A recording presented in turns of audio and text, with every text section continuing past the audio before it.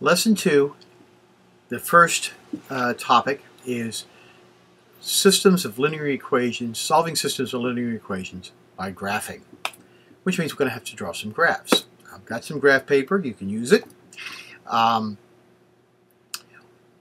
There are many ways that it might be presented.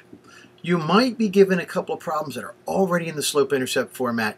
Great. We're going to learn how to, if we have slope-intercept during this lesson, we're going to learn how to plot if you've got the slope-intercept format. You might have some where one line is in slope-intercept and the other line is in standard form. Okay?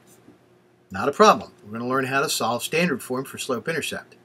You might have some where you've got a 3y equals something that, 3y equals 5x minus 4. Okay? Well, you're going to have to solve for that kind of equation too, and that's okay because that's also going to come up while we're in here. But you are definitely going to have a problem or two where you've got two linear equations and both are in standard form. So you're going to have to get both of them into linear format, or slope-intercept format. So we're going to do one that's like that. You've got one on the quiz, I know for certain, that does this. This is not the problem. This isn't exactly like it, except, because the numbers are all different and a couple of the signs are different. But the principle remains the same, and you'll be able to get through this. Not a problem. Guarantee it. All right. So to start with, we have our two equations. We have 2x plus 5 equals 20, and 6x minus 3y equals 6. Well, they look simple enough, but I can't use them to directly plot something on here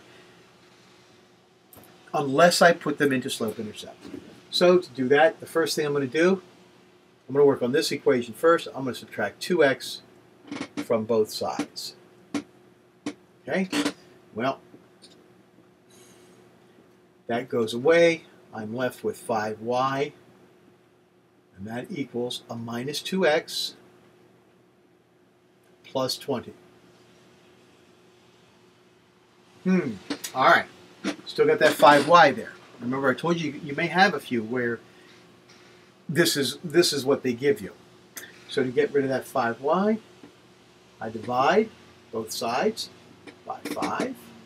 And I divide it through to everybody. All right, though that 5 goes away because it cancels. 5 divided by 5 is 1. We don't write the 1.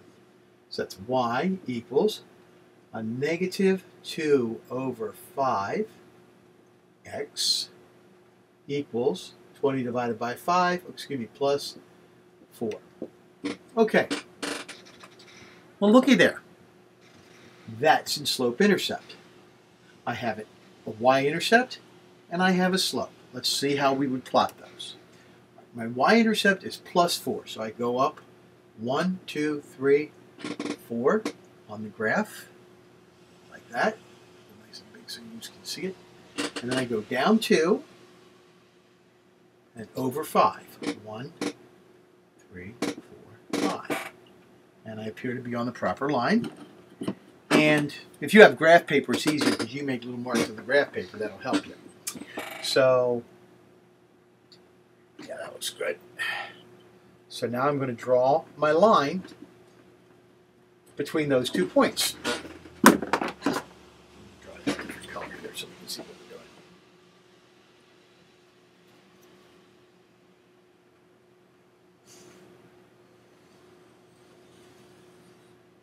And there's my first line. This line represents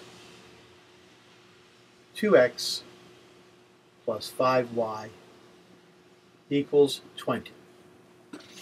If we wanted to pick points along this line and plug them in, we'd find out that it's the correct answer. Okay, so that's one line. We're going to do the same thing with the other line now, and it's good for practice.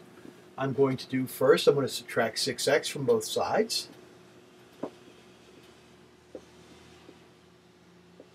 Okay, those cancel out. I'm left with a minus 3y equals minus 6x plus 6.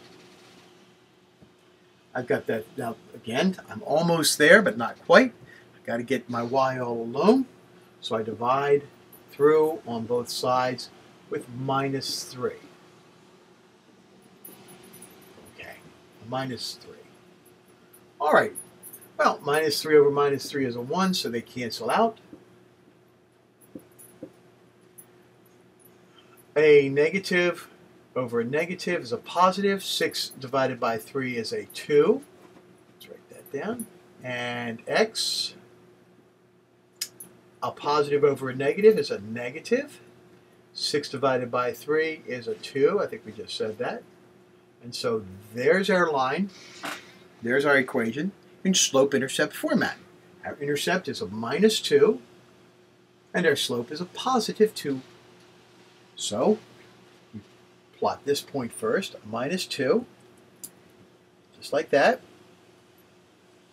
And then we want to find our slope, which is +2, so that's up 2 over 1. So now I have 2 points which I can join together to make a line. And once I get that line, I'm going to be able to find where these two lines intersect. Now, if you're doing it on graph paper, you're going to be much more accurate than I am. I think I'm doing pretty good here, though. So there's my intersection point. Now, mind you, I'm a little bit inaccurate in my spacing here. On graph paper, you'll be more accurate. So, what's my point? Well, my point looks like about 1, 2, 3. Excuse me, that's in the y direction, isn't it? Yes, it is. My point in the x direction looks like about 1, 2, 3. And 2.5. Okay? And that'll be your point of intersection. Let me check my paper here. I got them backwards, didn't I? It should be 2.5 here. This is where it comes in, right about there. And it comes in right about here. So it's 2.5, 3. Very good. So, again, I messed it up a little bit because I'm just kind of writing it on the board. But if you've got graph paper, okay, you can make your own plots and plot it out that way. So there it is. Going from standard form to slope-intercept form, doing it twice, and plotting each line once it's in slope-intercept onto the graph, finding where the points intersect, and coming up with your answer.